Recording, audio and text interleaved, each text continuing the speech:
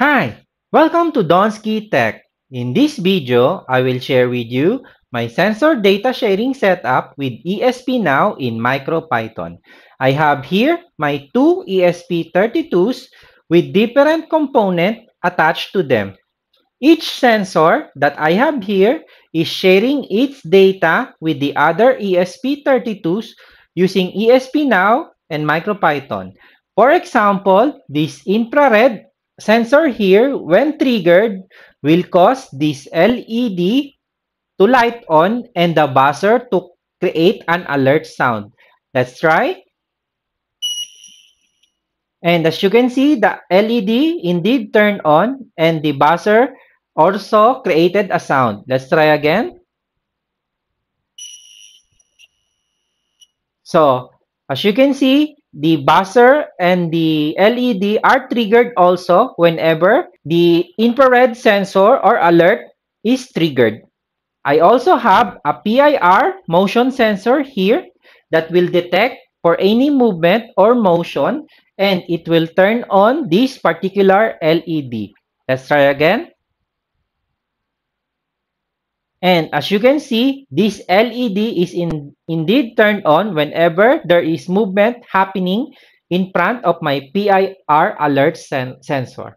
At the same time, I have here a DHT22 temperature and humidity sensor, which is periodically updating this I2C LCD with its sensor values.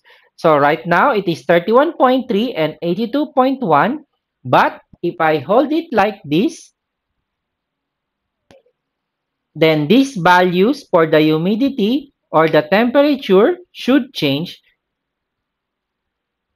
And as you can see, the temperature and the humidity indeed change. Both of these ESP32s are not connected in any way through the Wi-Fi network and are sending only messages through the ESP-NOW peer-to-peer network. We can use this particular setup in our home security system or in our weather station IoT projects. To help you understand the message exchange or the setup in this particular project of mine, each sensor is connected to one of our ESP32 through a wired protocol. If a sensor, like a PIR motion or infrared, raises an alert such as a burglar or a thief being detected, then a message is captured by our ESP32. This particular message is then sent through a wireless protocol called ESP-NOW, and then a particular ESP32, which acts as our receiver, listens for messages coming from the sender ESP32 and then capture the message. It then parse the message and control the external components connected to it, like the LED or the buzzer or the I2C LCD. This is the same scenario with the DHT22 temperature and humidity sensor. The only difference is that it periodically reads the sensor readings without waiting for any sensor events. So, if you want to learn more, then let's start exploring.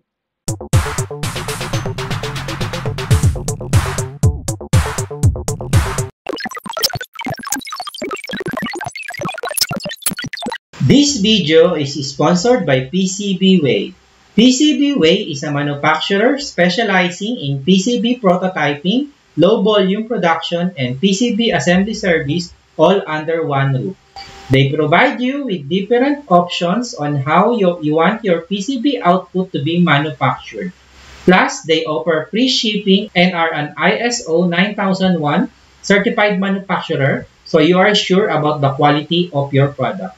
So, if you want to make a PCB for your electronic project, then PCBWay is a great choice for you. Visit their site at www.pcbway.com. For the wiring and the schematic, then we can just follow the following diagrams.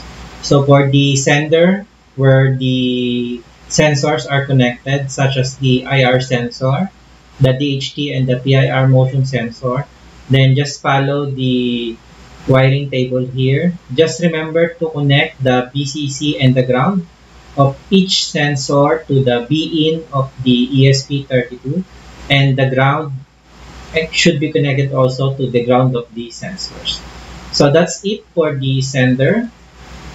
While for the receiver, I have here the ESP32 and the LED plus the LCD and the buzzer. Just remember to add the current limiting resistor for the LED.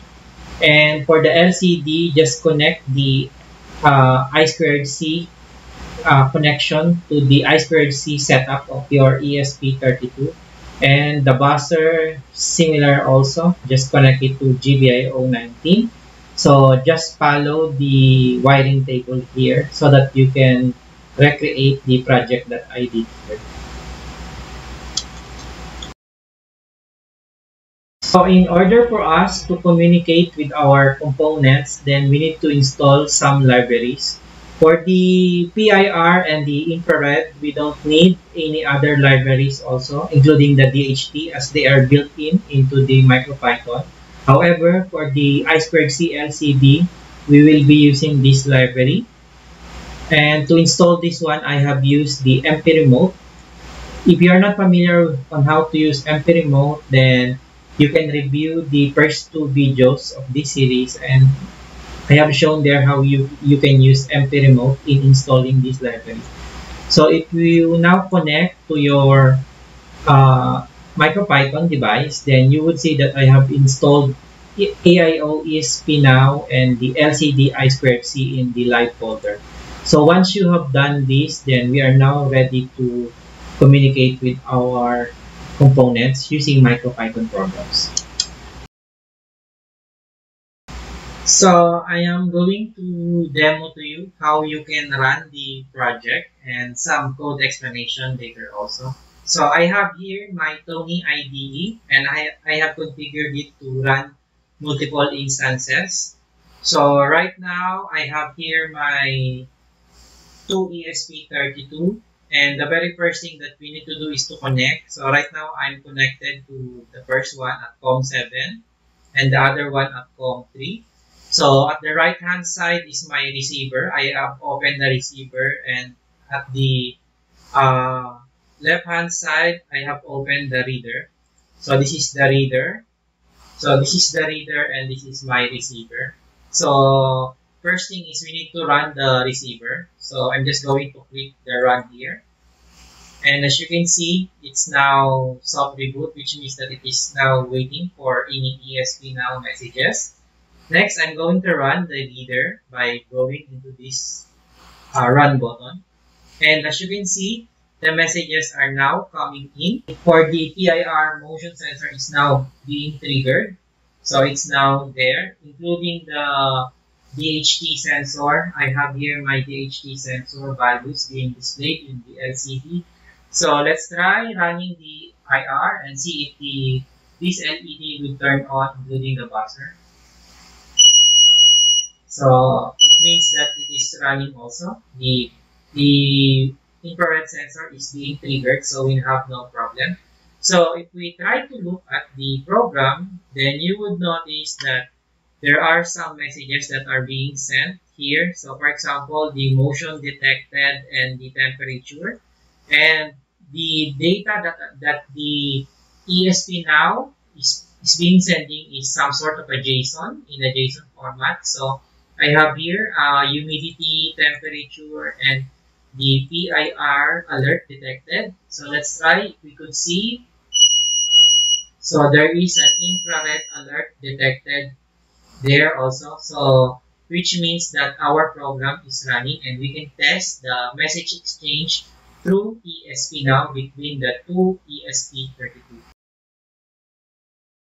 Now let's try to check the code for you to understand further how this code works. So I'm going to do a demo. So for the sender, the very first thing that we need to do is to import the necessary libraries. And then we need to activate the wireless LAN interface and add the peer. So this is the peer. and we need to add the MAC address. And then we have defined several GPIO pins here for the PIR motion sensor, the IR or infrared, and the DHT pins.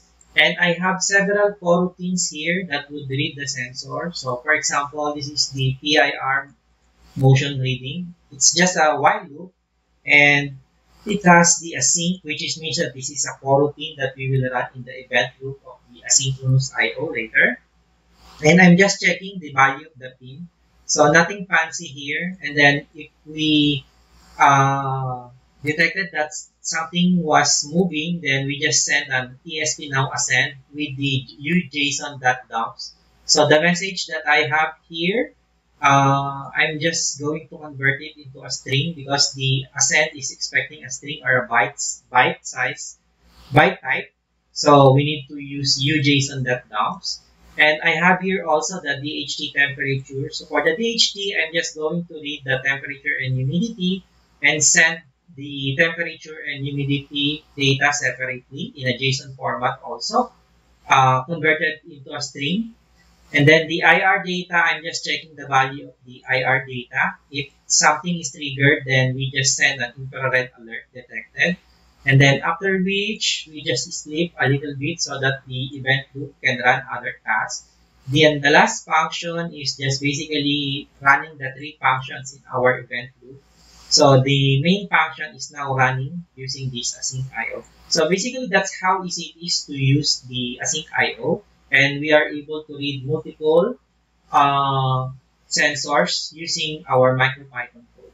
For the receiver, so let's go into the receiver program.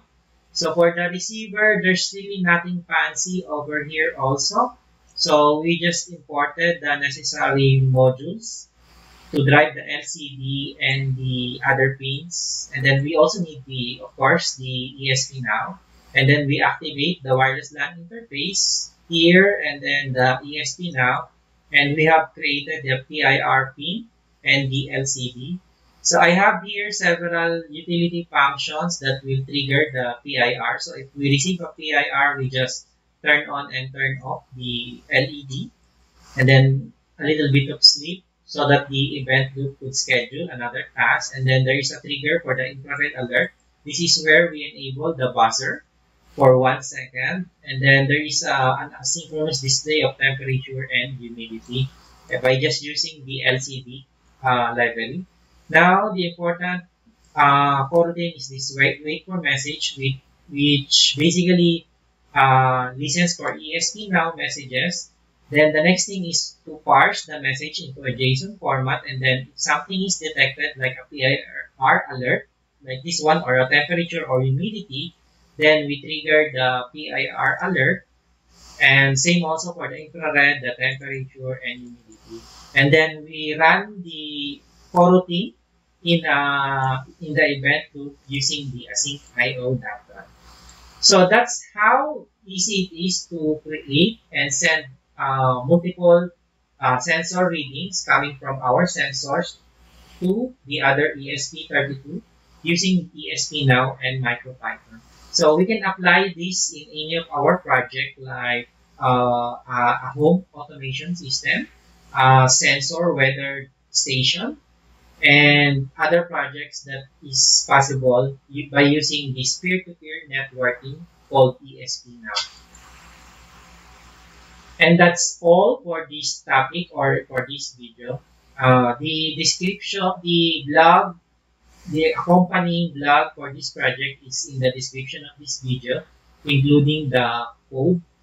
So you can read the code and the blog after watching this video, or if anything that you have missed, so you can check it out.